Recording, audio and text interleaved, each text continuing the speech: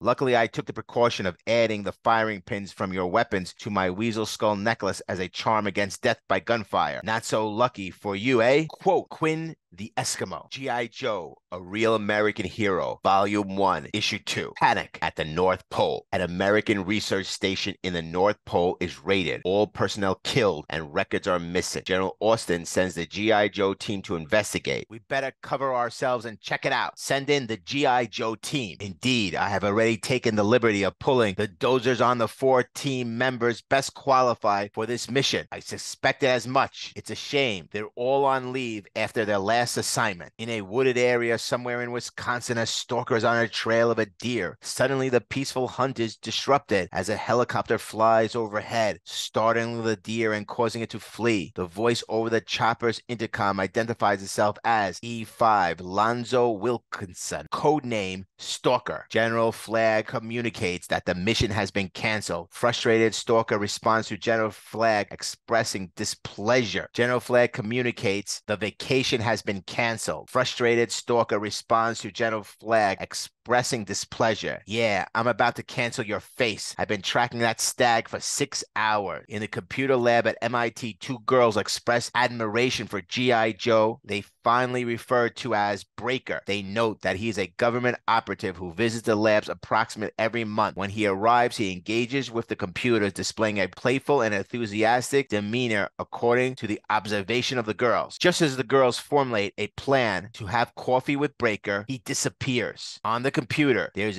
instructions to report to someone named Flagg. At the San Diego Civic Arena during a martial arts tournament freestyle, Scarlett finds herself engaged in a battle with a formidable competitor. Suddenly, a soldier approaches, conveying a message that Flagg requires Scarlett's presence and requests her immediate return to the duty station. Swiftly, Scarlett exits the ongoing match, prompting the other women to give chase in pursuit of Scarlett. However, Scarlett reacts decisively as the pursuing woman attempts to attack her from behind. With swift and precise movements, Scarlett seizes control, executing a skillful counter move. She then leaps into the air, delivering a powerful face kick directly to her adversary's face. In the basement of a Columbia University, 2 researchers are conducting special training with Snake Eyes. The general overseeing the operations issues an order for one of the researchers to open the isolation tank. To their shock, a hideous face is revealed inside. Reacting swiftly, Snake Eyes puts on his mask. Following this unsettling revelation, Snake Eyes is promptly commanded to catch a plane, further intensifying the mysterious and urgent nature of the situation. Later, over the Arctic, emphasis is placed on the nature of the mission, specifically a reconnaissance mission. The director is clear. The primary objective is observation, and under no circumstances are they to initiate contact with the opposition. In the event of being fired upon, the order is to withdraw in an orderly manner and subsequently contact the command center for further instruction. Breaker has been equipped with new communication rig featuring the capability to both send and receive telepresence relay visual intelligence. The director is clear. Gather new data and will be promptly forwarded as needed. Additionally, his secondary mission involves the retrieval of mission records from a research station. The imperative is to secure these records by any means necessary without compromising the primary mission. In other words, the emphasis is on executing the secondary task discreetly to avoid detection or getting caught. The Joes leap from the airplane, each deploying their parachutes skillfully. Swiftly, they conceal their parachutes and embark on a land track, moving directly across the terrain. After a strategic advance, they establish a camp to observe and gather intelligence on the unfolding events. The team observes a nearby Russian installation since they cannot initiate contact with them. An Eskimo arrives with a machine gun and goes inside the research station for a minute, then leaves with the door open. The Joes enter the station and find the researchers dead. Research records taken, an ultra-low frequency transmitter capable of affecting human brainwaves missing a key part. They barely escape after Snake Eyes spots a planted explosive. The Joes have deduced that the Eskimo is skilled and likely collaborating with the Russians. Recognizing the possibility of a submarine extraction, they conclude that he is heading for the coast. Armed with a film of the Eskimo, their plan is to send it to General Flagg for identification. However, they opt to break camp and pursue him directly, demonstrating their urgency and determination to apprehend the mysterious operative. Scarlett expresses doubt, stating we'll never catch up to him. He's got a dog sled and we're walking. Stalker counters with determination, asserting we're not walking, we're running,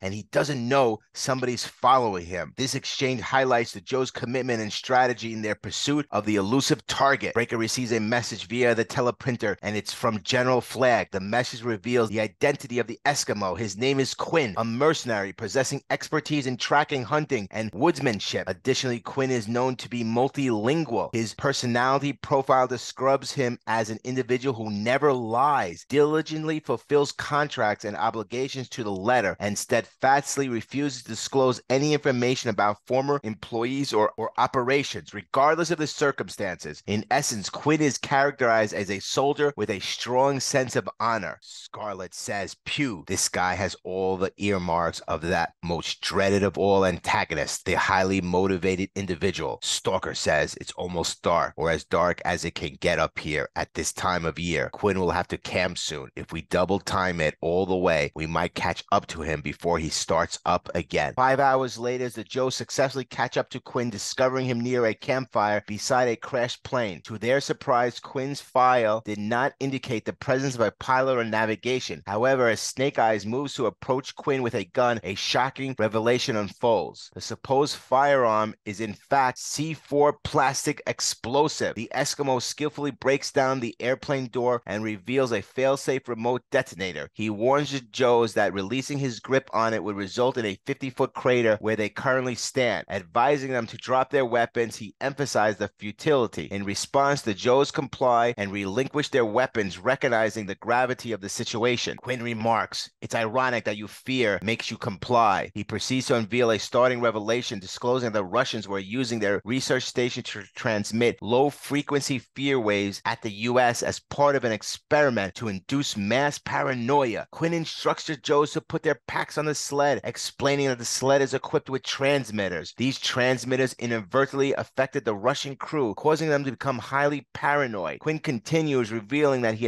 was hired to retrieve the American records and the Russian frequency modulator, all while eliminating any evidence of the experiment. He clarifies that the crew of the plane is awaiting him at the base camp by the sea, where a submarine will pick them up precisely at noon tomorrow. Quinn asserts the Russians are quite punctual, never early, never late, always right on the button. Scarlett, puzzled, questions him, asking, "Why are you telling us all this? According to your dossier, you'll never divulge one iota of information to a single person." Turning to Snake Eyes, she inquires, "What are you trying to say?" The unfolding dialogue underscores Scarlett's skepticism and the mysterious nature of Quinn's unexpected disclosure. Quinn calls Snake Eyes the Shadow Man, describes Snake Eyes with the eyes of a shaman, claiming to see the spirits of snow and ice staring at his soul like a hungry bear. He justifies revealing his secret, stating, "I tell you my secrets because you are dead men. You have no supplies, no radio. Farewell." Breaker concurs with Quinn, acknowledging he's right, we've had it. Scarlett senses the urgency, expressing that if they start back immediately, there might be a chance of making it back to the American research station. The exchange emphasized the dire situation and the slim possibility of survival. Stalker asserts, "No, we go after him. This is what we have to do." His statement underscores a determined commitment to pursue Quinn, highlighting the team's resolve in the face of adversity. Refusing to give up, Stalker takes charge and directs his team to strip whatever useful material they can salvage from the broken-down plane that brought Quinn to the Arctic. This decision reflects Stalker's determination to make the most of their situation and resourcefulness in the challenging circumstances they face. They ingeniously cobble together an ice sailboat and manage to outpace Quinn's dog sled. This innovative solution showcases the resolutionness and adaptability of Stalker's team as they strive to catch up with their elusive target. The Joes strategically set up an explosive trap in the ice bridge, demonstrating their tactical prowess as they anticipate Quinn's movements in their pursuit. However, Quinn cunningly employs his dog sled as a decoy, diverting attention away from his true path and impending explosive trap set by the Joes. The Joes, anticipating Quinn's move, remove ice from a decoy sled to give him a false sense of advantage. However, the Joes have prepared for this, and Scarlett skillfully drops from an even higher ground, surprising Quinn and confronting him directly. Quinn, a formidable mercenary, withstands the attack and retaliates by throwing Scarlett down. Seizing the moment, Snake Eyes acts swiftly, grabbing a machine gun and loading it with ammunition, believing he now has the upper hand in the confrontation. Once again, outsmarting the Joes, Quinn removes all the firing pins from their guns, incorporating them into his weasel skull as a peculiar form of good luck. He asserts that the Joes are not as fortunate, underscoring his belief in his own strategic advantage. Quinn somberly declares, "Soon the spirits of snow and ice will devour your souls. That is sad, for you are brave fighters. Expressing regret, he reflects on his assignment from the Russians, acknowledging that tampering with fear is greater threat than the harsh elements of snow and ice. Kwinn describes the frequency manager as a concentrated nugget of fear waiting to spread distrust and loathing worldwide. Detesting the Russians' use of fear waves, he reveals a belief that the only way to neutralize the threat is to entrust it to the Joes. Scarlett urgently implores, don't do it, but Kwinn, motivated by a sense of honor, steadfastly adheres to the principle that a contract must be honored to the letter. Despite his unwavering commitment, he reflects on whether there might have been an alternative solution to the predicament at hand. Kwinn meets with his Russian contacts, delivering both the records and the frequency modulator as per the terms of his assignment. After handing over the records and the frequency modulator, Kwinn swiftly packs up and begins to depart. This action frustrates the Russians, who discover that the Joe team is en route, intensifying the tension of the situation. The Russian insists, why must you stay here and protect us until the submarine arrives? You have a contract with us. Kwinn firmly responds, my contract was fulfilled. This job is ended. The Russian expressed concern, stating that they believe Kwinn has aided the Americans in betraying them. Kwinn counters, asserting, I have done nothing but hinder them in every possible way. I left them 5 miles from here, no firing pins in their weapons. However, I stopped 1 mile from here and left my weasel skull necklace in a cairn as an offering to the spirits of ice and snow, hoping that the fear might vanish from the world. Perhaps if you found my cairn before they did, you might dispel my prayer. They are 4 miles from it to your 1. This dialogue encapsulates the complex dynamics and motivations at play in this situation. Realizing their only chance to locate the items before the Russians, Kwinn underestimates the Russians' ability to find the skull necklace and firing pins. The Joes, confident in their tracking skills, successfully find the necklace with the pins. Now they are prepared to handle the Russians and fulfill their mission. Next issue, G.I. Joe, A Real American Hero, Volume 1, Issue 3, The Trojan Gambit.